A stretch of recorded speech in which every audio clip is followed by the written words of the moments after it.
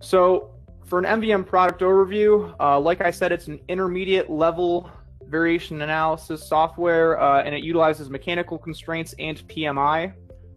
A quick, comparison, again, back down to DVM, you can see these two circles here. One big comparison is that with DVM, we were only working within that geofactor equation-based 3D assembly variation analysis. With this, we're adding back in the Monte Carlo analysis that you're very familiar with when we're looking at the variation analyst package. So we're adding back in the Monte Carlo analysis. And again, it includes all the functionality within DVM in addition to several other functions. So this is just kind of a slide to show you, hey, we encompass everything that DVM can do, but then we also add in a few things along the side here as well. And we're getting closer and closer to that full variation analyst package.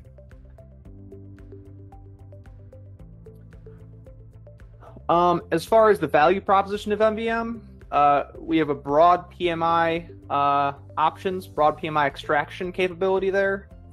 We can also extract your assembly constraints, and while we can do that in DVM as well, it's a little bit more of a one-to-one extraction when we're talking about extracting into MVM. We can analyze complex mechanical assemblies, including kinematic ones. It's a scalable solution to 3DCS Variation Analyst. Again, it's just that one pyramid step above Variation Analyst on our complexity pyramid. And it's available to a focused team. So now I'm going to take us through a demo of 3DCS DVM in, MVM in SolidWorks. So here's the model we're going to be looking at today. This is a mechanical shifter assembly. So it's effectively a 6-part model. We have this gray part here called the base. And then we have this block here that goes onto the base top here. We have this pivot here that goes into that hole on the block there. We have the shifter here, which goes onto the pivot pin there. And then we also have a few links that are going to link onto the side of those parts as we put them together that you'll see.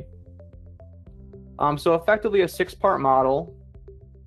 And I'll go ahead and click Update Model as we do to load up our 3DCS analysis. And it opened up my 3DCS Model Navigator. Currently this model is completely empty, so I can expand out all of my parts and we'll just see an empty 3DCS Model Navigator.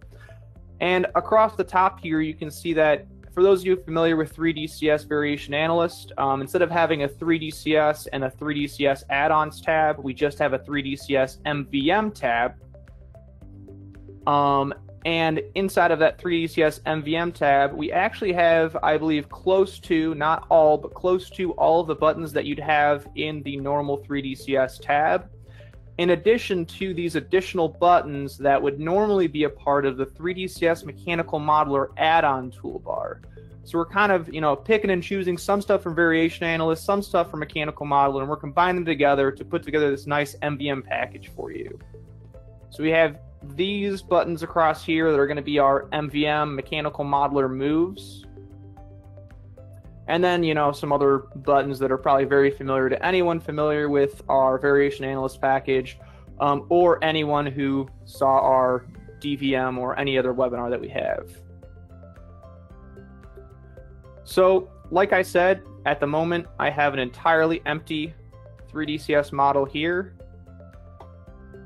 So if I select nominal build, 3DCS is going to apply all of my moves. I currently have no moves, so that didn't really do anything for me. I'll separate back out, but really that didn't change anything. So the first thing I'm going to do is I'm going to extract all of my mates that I have in my SolidWorks model. So in SolidWorks, we're using mates. In other programs or other CAD platforms, we're going to call these different things, but the concept's the same. So we have these mates listed down here.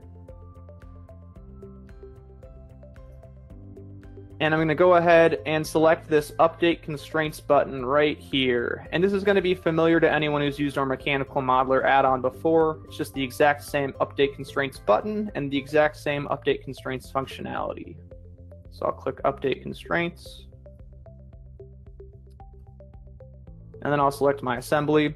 And it'll tell me it was able to create 18 total moves based on the 18 SolidWorks mates that had.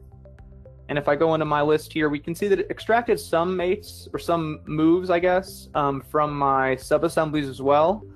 That's another thing that is now available that was not available in DVM, so another capability, down that capability pyramid. We now have more capability in this one, so we can have moves at the sub-assembly level. And then I'm going to focus more on this outside list of moves, though. And you can see we have all these outside moves, and they pretty much line up with their names and everything one-to-one to all of the mates that I have in my list over here. So now whenever we extract anything from the CAD platform into 3DCS, be it MVM, DVM, VA, we want to make sure that it's functioning as expected.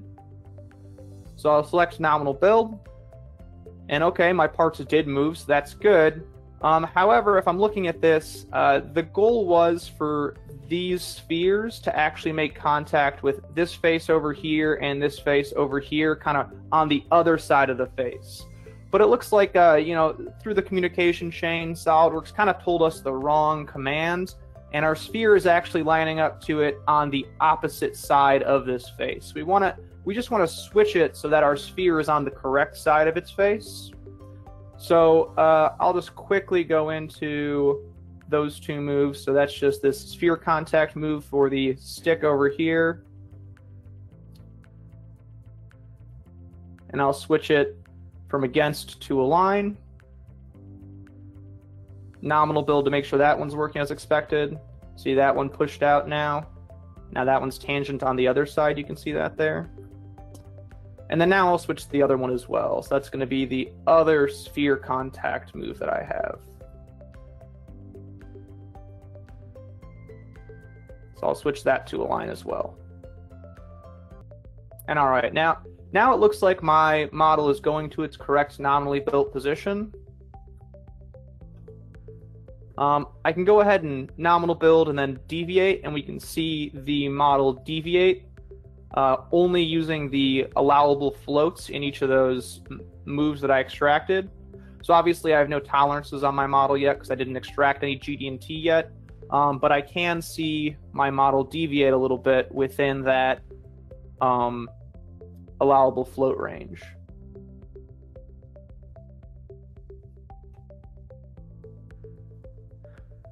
So extracting these constraints is really nice, but as far as creating these constraints go, you can also do that within the 3DCS DVM software. I'm going to go ahead and delete this surface contact block to frame constraint right here and just recreate it.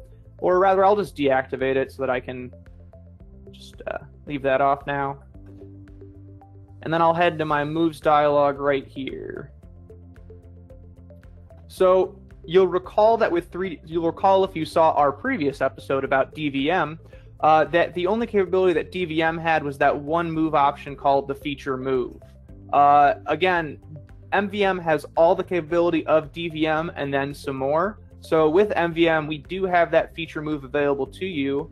But in addition to that, we also have the entire suite, or almost the entire suite, of mechanical constraints and joints available to you as well. So this specific one that I have turned off here,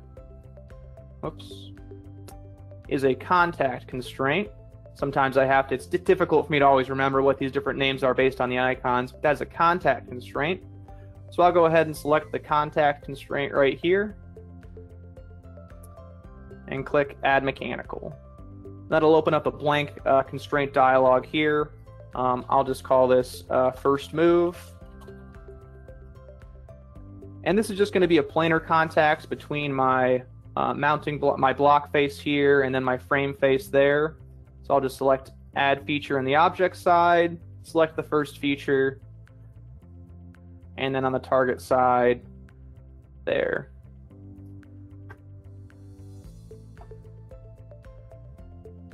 So now I'm going to move my mounting block down to my frame. I'm not going to deal with these other tabs here. This is pretty much in line, much more similar maybe than doing a step plane move perhaps with how the CAD systems operate, so it might be a little bit more simple for you guys. And then I'll put that back up to be my first move after my fixed frame. And then now if I nominal build, it'll still work. So that's just to show you how simple it is to create these within the tool if you don't already have the mates available to you or you don't trust the mates available to you within your SOLIDWORKS or CAD package.